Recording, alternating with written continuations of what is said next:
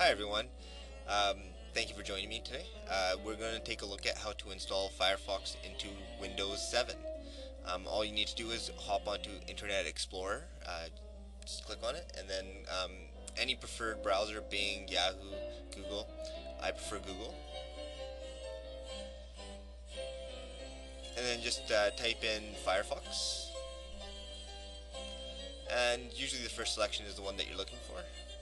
And in the middle here you'll see it says Firefox 3.5 free download. Just click on that and another box will come up saying if you would like to either save or run the software. We'll go ahead and just run it.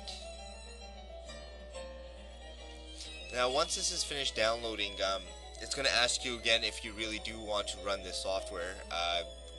Once we get to that point, we will go ahead and say yes. Just give it a couple of seconds.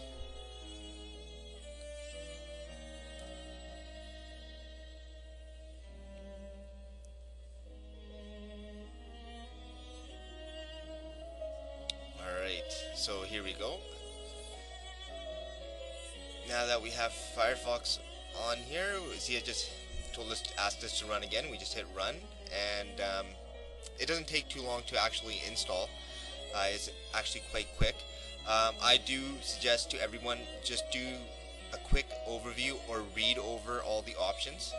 Go ahead and hit yes on the installer on all these options, just in case you don't want to, or in case they want to install a toolbar or something, you don't want to have that happen to you. So just hit next. Always do a custom.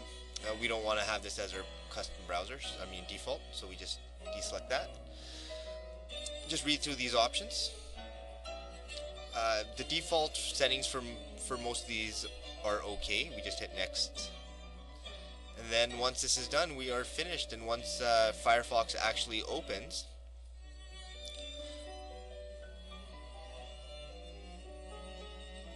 here we go. It'll ask us a couple more options. We can just import for everything from our Explorer just so it looks the same. And then once we are finished, we just click through Finish. We are now working in Firefox. And here you are. If there's anything else that anybody wants me to show you how to install or go over, please let me know.